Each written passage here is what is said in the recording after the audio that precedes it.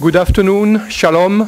I'm Philippe Gravez. I'm working with CEA. It's a large research institute in France dealing with nuclear energy, nuclear weapons, and also with a lot of other topics, including ICT. And my institute, the List, is dealing specifically with ICT. We are working in a use case that is called social presence, and it provides a virtual travel inside a big place in France near Paris that is called the Cité des Sciences, the City of Science and Industry, where you can visit a lot of interesting things when you are a scientific mind. So you have here a view of the real Cité des Sciences, and the use case provides a scenario with several big steps. One is a visit of the Cité des Sciences, and you will have a demo about that in the evening. People have to meet, so tools are provided to do that, and there will be also a demo in the evening on this part. Then, and I will focus on this section of a scenario, we propose people to share on experience, on unusual experience, and in this case it is the feeling of working in microgravity inside the International Space Station. To experience that, we will use a technology that was developed mainly for the industry. We call it the interactive physics simulation, and it provides the accurate reproduction of physical phenomena. It uses up to now industrial models that are very complex, and it often requires immersive systems. To be very fast, I may say that the technology requires expensive hardware and is quite complex. And in the frame of this project, we adapt it to the problem of virtual worlds.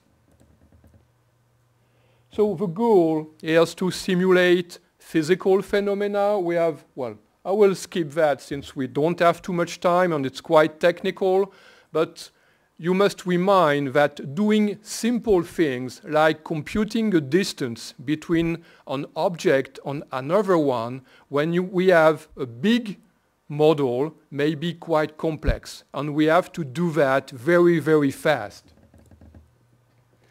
Up to now, there were several approaches to do that. One approach was the game approach. It was mainly focusing on producing convincing behaviors, but not necessarily physically accurate. When you see a big explosion on a movie, it's not an accurate reproduction of an explosion. It's a spectacular thing. For the industry, we've rather developed the virtual prototype approach, where we want to provide an accurate, a physically accurate simulation of a phenomena. This is an example here. We have a tool that is used to put putty paste on the body of a car that is moved by a human operator in the virtual environment on a virtual body car using an haptic arm, and the operator will feel all the physical texture, all the slopes of the body car, and it's very useful to test that this operation is possible and also to train people doing that. This is also applicable, and this is more interesting for us in this metaverse context, to the control of dynamic virtual human. Here we have quite simple avatar that is disturbed by several motions of the floor, and we have not programmed it. It is controlled according to the law of physics. Yes, we are thinking about a project to deal with the legal rights of avatars. So it's not programmed. we ask the virtual human controller to follow some criteria, and he tried to do that by himself. Here we control one point, it's the right arm of a virtual human, and all the body of the human will move to maintain the balance of the human. So we only move one point, and all the other motions are controlled by the virtual human controller. Here we have another example of grasping an object. It's a heavy object. The weight of the object is taken into account, and all the motions of the hands are controlled. This kind of virtual human features between 50 and 100 degrees of freedom. Now we have a virtual human that is controlled with a motion capture system, and here we provide a metaphor for walking. And the question of metaphor is very important because a lot of things cannot be duplicated from the real world to the virtual world. Here, the real human cannot walk because he is in front of a screen. So we have to find ways of giving the order to walk. Here it is a training session with a virtual human. We want to train people to manage dangerous products that may fall from a tank. And here the operator using, once again, motion capture equipment control all these things. I will stop here and we will go to what we are doing in the Metaverse project. What we want is to provide a feeling of working in microgravity, but using very simple man-machine interface hardware. And the idea is to control just the hands, the arms of the operator using a low-cost system on a PC. No immersive system, no very expensive immersive environment. The cost of a system you will see here, well, I will go quickly on this slide. This one is more interesting. We want to be able to control the virtual human with a Kinect, typically. We were discussing about that this morning. And with a Kinect, we have the position of some points in space. It's different from the previous motion capture system where we have the position of objects in space with position and orientation. Here we have only position. And we try to reconstruct the missing data by taking into account the fact that what we control is a human that have a skeleton and we know what kind of motions he is able to do. And this is the current status of our microgravity experience. So here we have the three compartments of the International Space Station that were modeled for the purpose of a project.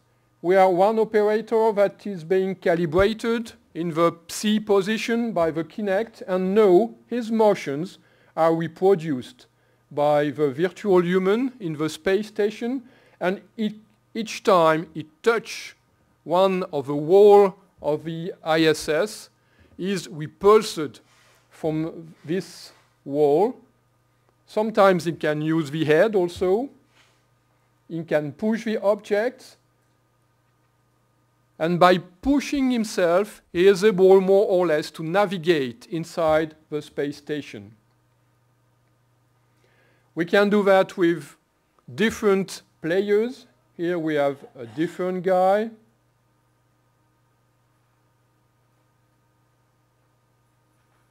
All the collisions with the walls are shown by arrows, and we will see that this is quite important. Okay, I will go to the conclusion. We have, of course, evaluate what was done, and a number of problems were found, and they are quite interesting because we may think that using a hardware that is 100 less expensive than previously will solve all the problems. But no, it creates new problems. It solves some problems, but creates other ones. The first problem we have found was latency. When you were moving your arm, the virtual human was following with a delay. This is not due to the Kinect. There's no delay in the Kinect operation, but this was due to the damping of the virtual human. We control it with a kind of robot controller, and we introduce damping, and we will see why later, and this generates some feeling of latency that may be a problem. So we have to trim properly the demonstration. Another big problem is depth perception. In a virtual environment like the ISS, you don't exactly see where is the wall, and you need 3D perception. Actually, all our tests, but not the video, were done with a 3D TV in order to provide the depth information. And we also provided the glyphs, the red arrows, to show where collisions occurs in order to inform the operator. Another difficult point was the management of a point of view. Our first idea was to track the orientation of the head.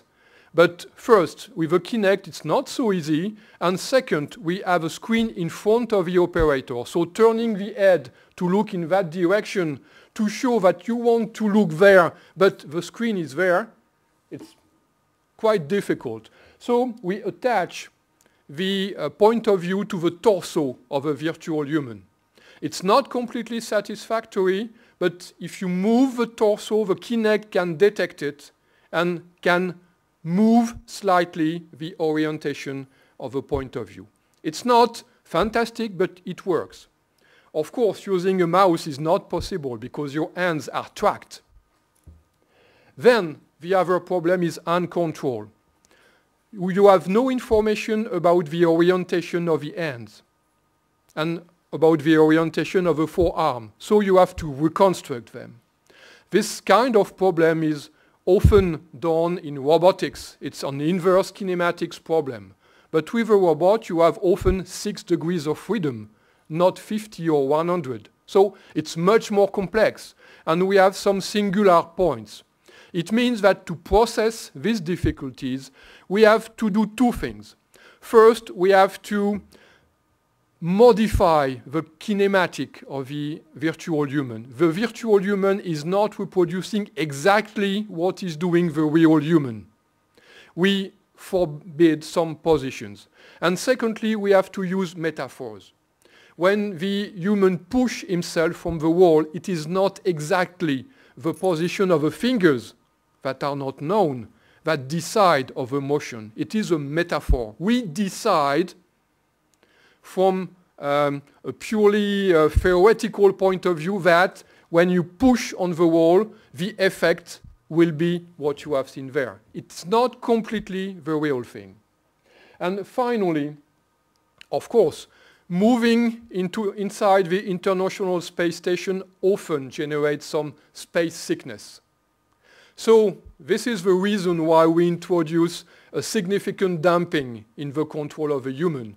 Because if you don't put that damping, you will be like a billiard ball. You will move between all the walls of the space station, and it may become very uncomfortable. So this is where we are here. A lot of problems are not addressed, and research is continuing. Thank you. Toda.